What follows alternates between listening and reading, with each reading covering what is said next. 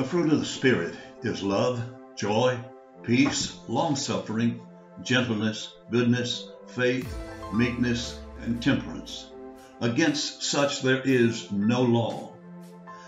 Just as an apple tree produces apples and a peach tree produces peaches, so a person who is born of the Spirit will produce the fruit of the Spirit.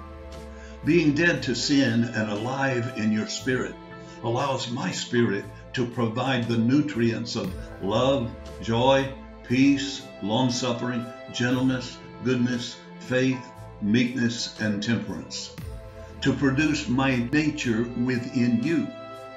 You do not tie apples on a peach tree and expect them to grow. Neither do you hang good deeds on your life for an outward show.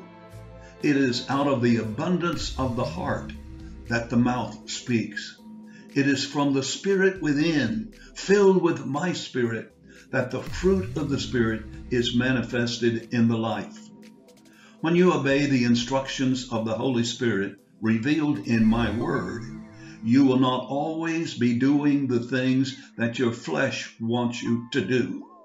As you allow your spirit to be filled with my Spirit, you will find times when you will be speaking to yourself in psalms, hymns, and spiritual songs. You will be singing and making melody in your heart as you give thanks for all things.